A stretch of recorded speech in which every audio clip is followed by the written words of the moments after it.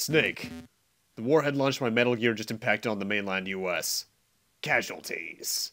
None. What?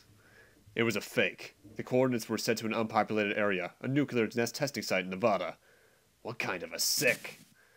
All the same, there's a huge crater at the site. We need to get a cover story to the press. Metal Gear's existence cannot be made public. That appears to be the CIA's forte. After all.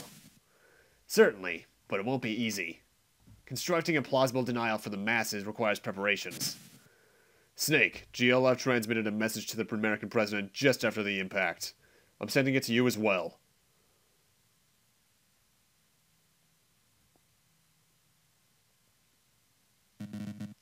Hello, Mr. President. Did you like my present? I'm sure you did, after all. It is made in the USA. No doubt you know the gist of my message. Withdraw the UN troops from Gindra immediately and recognize our sovereignty. With US backing, the motion will face no delays at the UN Security Council. You can save face and millions of lives. Voting lives. Not a bad deal, I think. But I'll set a deadline just to save you the procrastinating as well. 3 hours. If our demands not met within 3 hours, a real nuclear warhead will be launched. The target will be, New York City, or Los Angeles, or perhaps Washington, D.C. We'll see how I feel at the time. I expect glad tidings soon. Well! Of course, the U.S. government will make no concessions. Certainly not. We don't negotiate with terrorists. But we can't get to Metal Gear. He may not look it, but Jimmy did head the unit's development. He may know how to stop the strike. Get him on the codec. Chris. What, Snake? Is Jimmy there? He is, but... Put him on. Oh, okay. What? Jimmy, how do we prevent Metal Gear from launching? Well, like I said before, the railgun uses a lot of power, so... With no power, the gun is useless. Yeah. Snake, you can destroy that power plant. Yeah, but what about Metal Gear's... Jeez! What is it? What's going on? Jimmy, Chris, respond! What's happening over there? I don't know. But I heard gunshots. Were they attacked? We have to help them.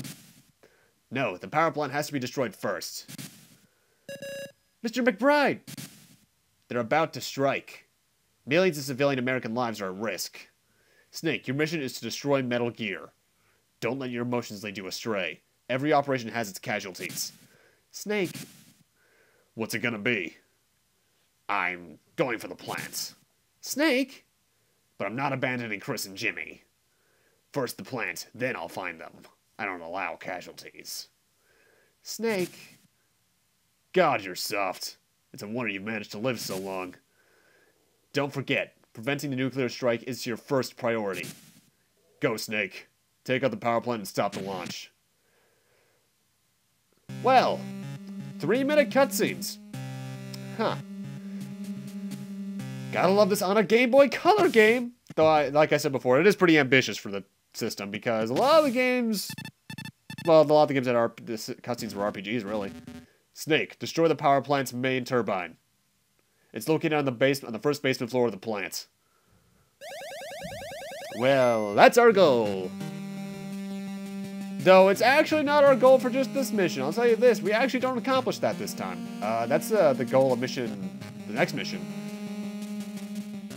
Our mission this time is getting to it.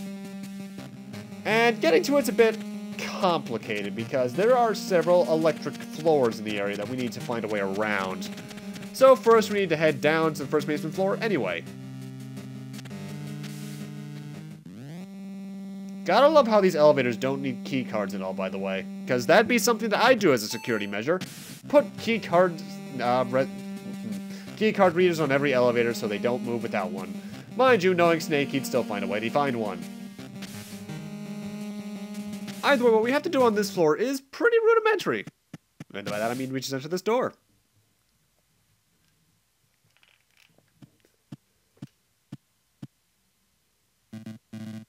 I'm here to relieve you. Hallelujah. I thought I'd never get to dry off. This is a hell of a mess.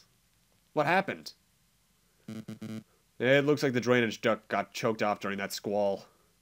We've got drainage water backing up into the plant. Hey, that doesn't sound too good. They say there's no problem with generating power itself. Not exactly impressive in a high-tech installation controlled by a state-of-the-art computer system. Well, as long as the cells get charged, everything's doing fine. It's all yours. And oh, electricity's leaked into some of the puddles. It looks like regular water, but make sure you stay away from it. You wouldn't want you getting hurt. As that guard just stated, some of these puddles are electrified. You only know which ones they are by touching them. Thankfully, the electrified water doesn't do too much. The most it does is stun you for a few seconds. It does minuscule damage, but nothing really worth it. In fact, you can use it as a shortcut right there.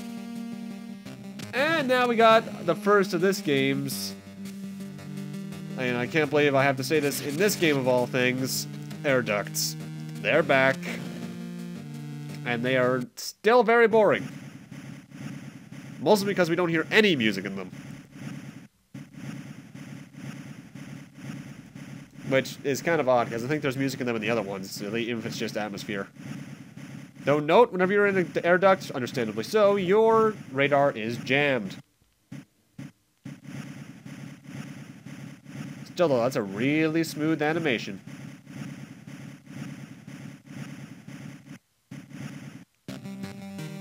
And we want to come over here to area A4. Now, you do need to come here, but I don't know, actually no, never mind. I was about to say you can come here later, but no, I just remember what we're getting here. So I will be doing a jump cut in a few moments back to that elevator we were at earlier. Oh, and then, if you're wondering what that ammo box is right there, it is actually a new type of ammo, but I'm not going to spoil what's in it, because we get that weapon this mission. And we want to enter this door. And then immediately crawl as to not wake up this guard. And over here we get key card number 4. And with that, I'm going to cut back to the elevator because now we can access more stuff since we have that. And now that we're back at the elevator, we want to head up to the 2nd floor, I believe.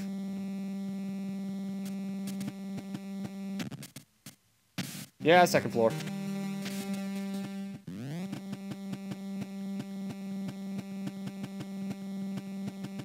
No, one of these days I want a game that actually has elevator music just for the joke of it. I mean, I think it's probably been done before, but like the most serious thing ever, let it be the most serious game ever made, and then just right before the end, elevator music. Actually, saying that kind of reminds me of the ending of the first Michael Bay Teenage Mutant Ninja Turtles movie, which while I didn't like that movie as a whole, I did like that elevator scene, kind of. And now we're in this room. This room is what makes up a majority of this mission in terms of the puzzles. This entire area is a puzzle in which you have to find your way around this maze of places you need to sidle through. There is thankfully only one real way you can go. The others either lead to dead ends that are quite obvious, or there's no way you can get to them in general.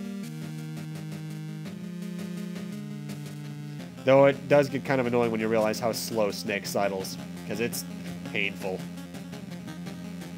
Now you can, the thing is with sidling in this game is that you cannot transition from corner to corner. You can only transition to another corner by being in a place you can stand normally, like that. But we do need to come in here, and don't do what I do here. Go to the left. Don't do this, because that gets you caught. Oh well, thankfully there are a couple of rooms in this area that will actually, we've seen rooms like them before, that cause the guards to stop following you. Also, those are pitfalls. I've actually never fallen into a pitfall in this game, so I don't know if they're instant kill. I would assume they are based off prior context, though. Because, yeah, instant death traps suck.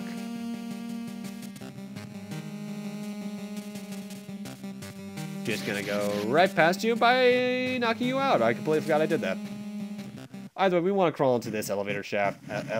Elevator shaft. Yeah, that's clearly what this is. Air duct.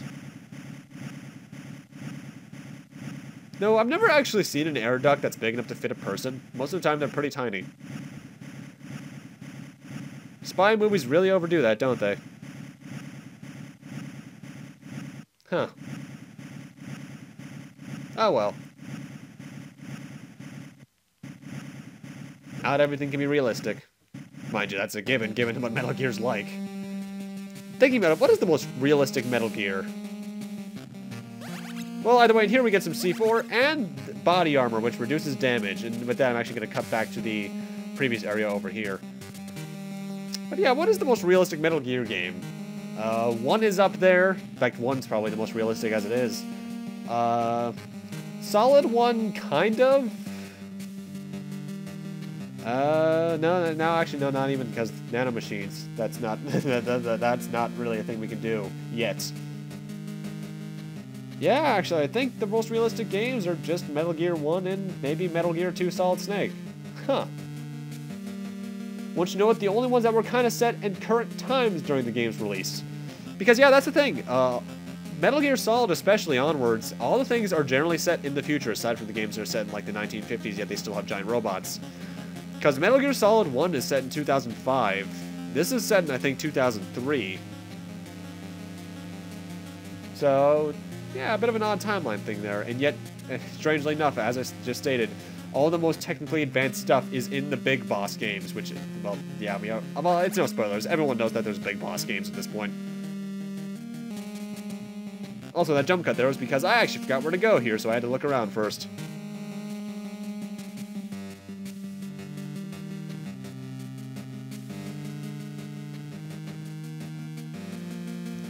And now we want to head up here, and we're finally done with this maze. We never have to come back here. And then we're in this room. This is where the big thing you need to get in this mission is in terms of items, because the body armor is completely optional. We get a Nikita missile launcher, which is a more or less remote-controlled missile from the other games. And in the top right is some Nikita ammo. You're going to be using this thing a lot this mission, so get used to seeing it.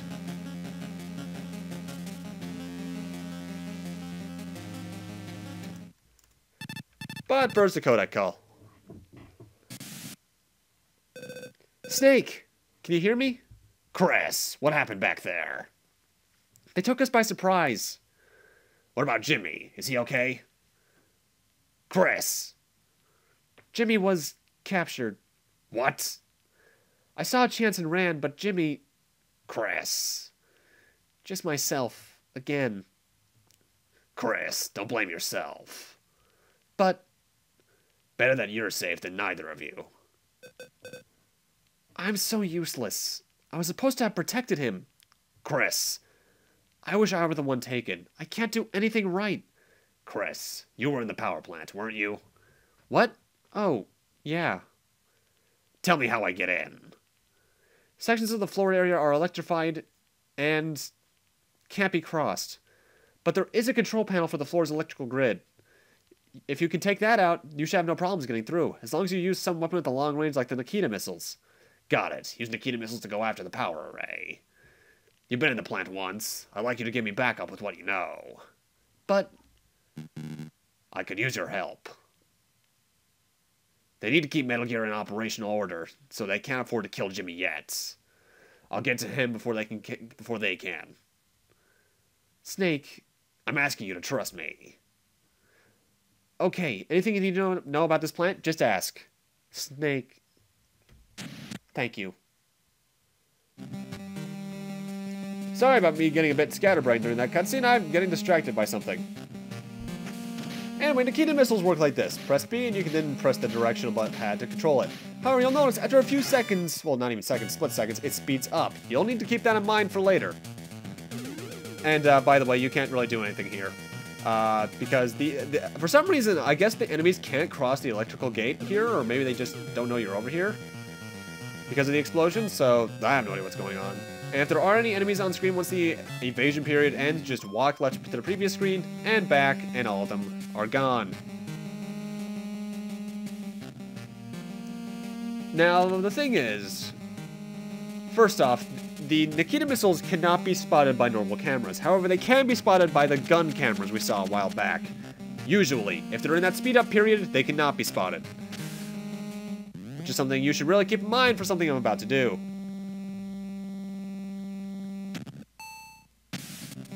Because there's a lot of those power arrays. One right there. The way you immediately get to do it is go directly to the right of me and then down, but you can't, there's not enough space for you to do the speed up. So what you need to do is actually head around to the left here and fire.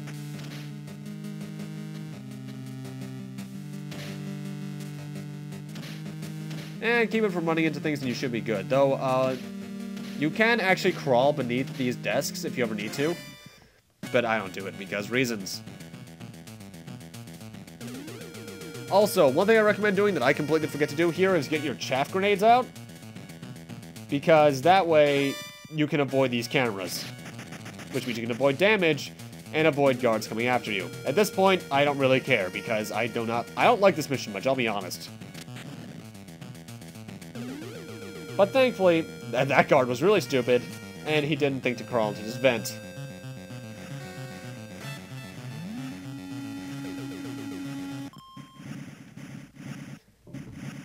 No, these guys, thinking about it, the Metal Gear guards give up really easily in terms of following people.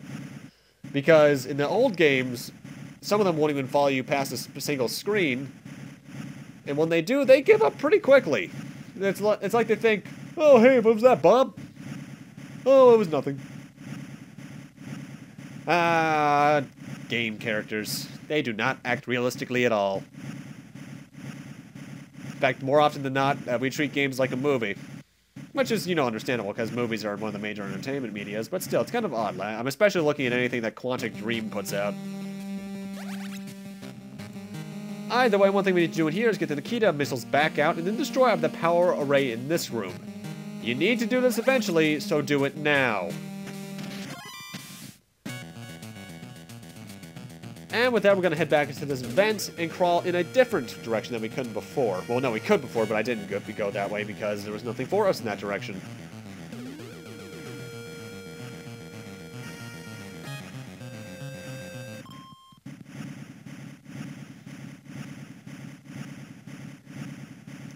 You know, whenever I'm in quiet areas like in games like this, I kind of wish that the main character would start, like, singing a song or just humming. Because, well, I'd understand not singing because, you know, it's stealth mission, but, like, can you imagine Snake just humming to himself, like, let's see, what would be a good song from the 80s or 2000s at the time? 80s, 90s, 2000. Like, Take On Me, randomly, when he's just crawling through the vents, which would make sense given Metal Gear Solid 5. Because I'd love to see that shit. Either way, grab this Nikita missile, ammo, and then head to the bottom left of this room, because that's where the next door we can go in is. Well, you can technically go in the bottom right door there too, but you don't want to because there's cameras and electrical stuff, so we need to destroy this one. This is probably the trickiest one of these things to get, because if you didn't notice by now that your missile has to be in speed up to avoid gun cameras, you're gonna have a bad time. Because you have two of them in a row that you need to get past. That takes a lot of practice, I'm not going to lie.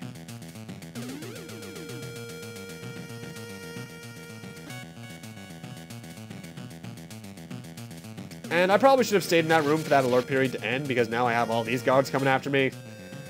But I more or less say screw it. I don't really care.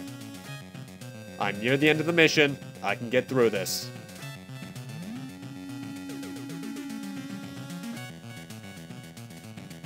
So how about that remixed alert theme from Metal Gear 2 Solid Snake? I don't understand why they reused that.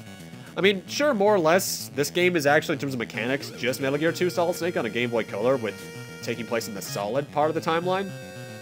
You know, this is non-canon. But it's kind of weird to think about. Why would they reuse a lot of these mechanics? Mind you, I actually, I mentioned it, you probably figured it out by this point, but I actually really do like the top-down Metal Gears. Not as much as Solid 1 onwards, because they added so many more mechanics and it just feels more satisfying. But it's still really damn good in my eyes. Anyway, that's the electrical thing you need to destroy with that missile the last time, so make sure you get that. And grab these grenades. You're gonna need grenades coming up. So make sure you have as many as you can. And let's head north. Oh, Lord. A flamethrower. hello there. Beautiful, isn't it? I use specially blended fuel. My flame is born more purely and more fiercely than any other. Are you in Black Chamber too? I'm Pyro Bison. This is our last day in your shadow. Yes, but you wouldn't know, would you?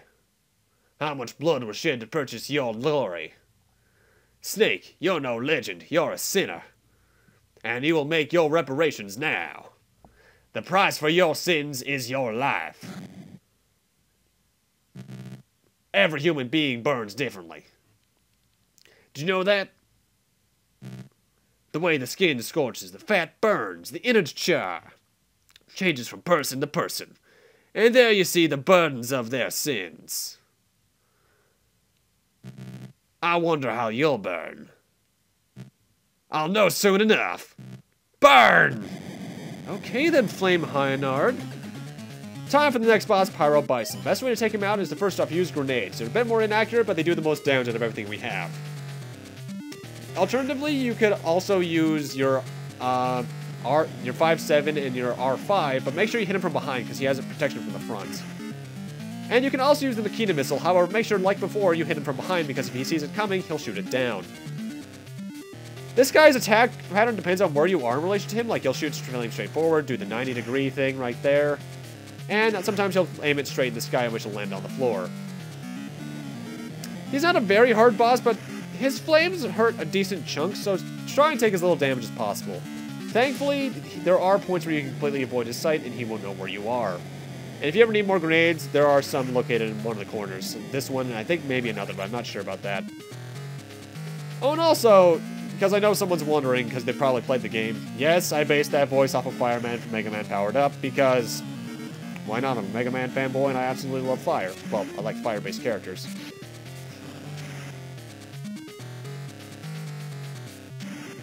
In fact, usually, when it comes to choosing an element in video games, like if I had to pick like an elemental mage in an RPG or D&D, I generally try to go for fire-type spells, but if it's available, I'll also go for electricity, because for some reason I just like that shit.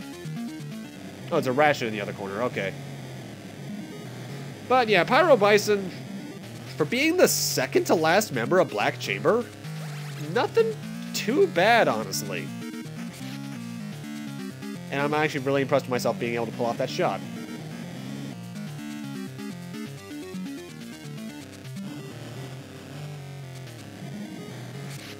Though I'm kind of... the hit detection with his 90-degree... Well, actually, no, it's technically 180-degree fire thing like he just did there. That's surprisingly iffy on where the hitbox will end with the fire, whether or not it's blocked off by the boxes.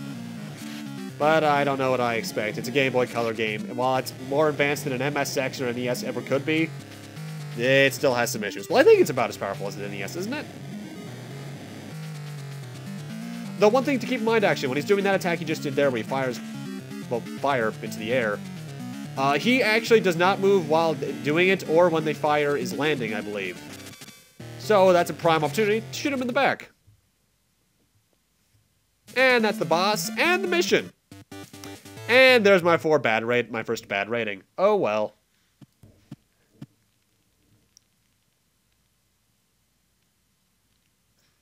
You know, you look pretty good for a guy who just had his back shot a lot.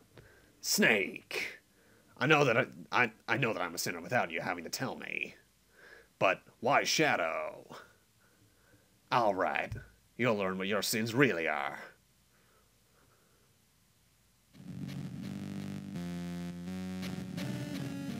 The Black Chamber was born in the shadow of Foxhound.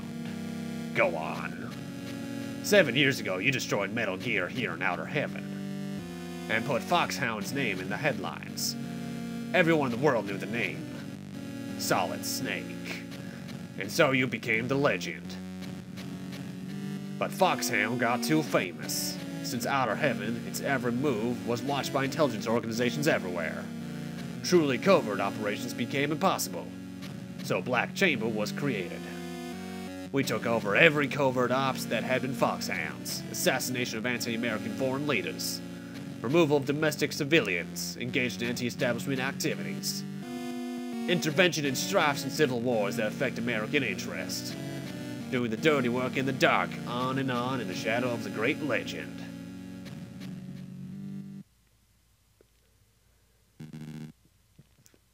I never wanted to be called the legend. Liar, ask yourself why you volunteered for difficult missions. Why you're here right now. You've killed 6 people here already. Of course you want to be the legend. Deep inside, you want that glory. And you keep killing for it. Because it's the only thing you're good at. I've got more good news for you, my pathetic friend. There's one of us among your trusted rank. What? Did you think it was strange that we knew about you coming? That we were waiting for you every step of the way? But when you were talking to each other, you were talking to us. But that's not possible. Yes, Snake, suspect. Suspect everything, everyone, and die without knowing. Your doubts and suffering, your hatred, is the best tribute to my fallen comrades.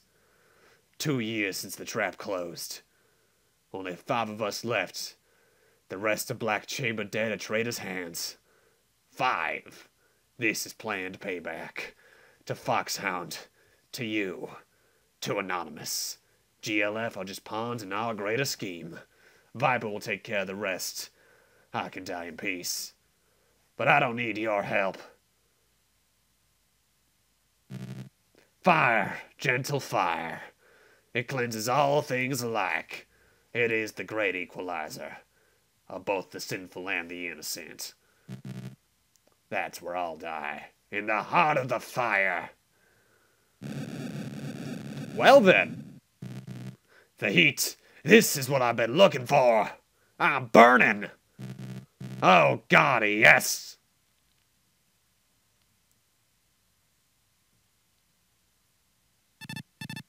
What is with people burning themselves to death in these games that I play?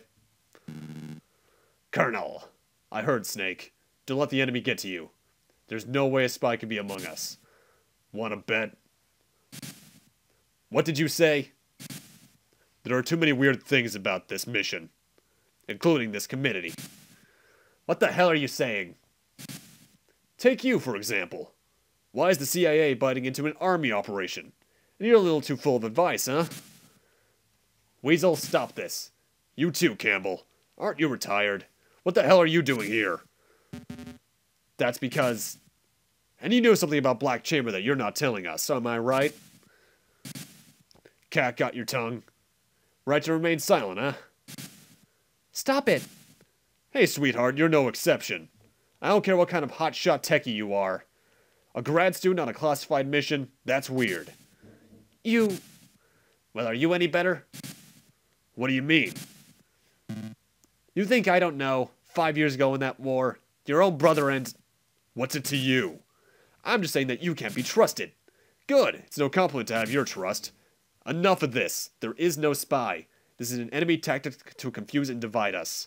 Snake, just think about preventing that nuclear strike. Take out the power plant. Snake, you have to trust me. I'd like to. Well, that's a plot twist. Either way, with that, I'm going to need to end this off here. Thank you guys for watching, and in part 7, we'll hopefully be destroying this power plant. See you guys then.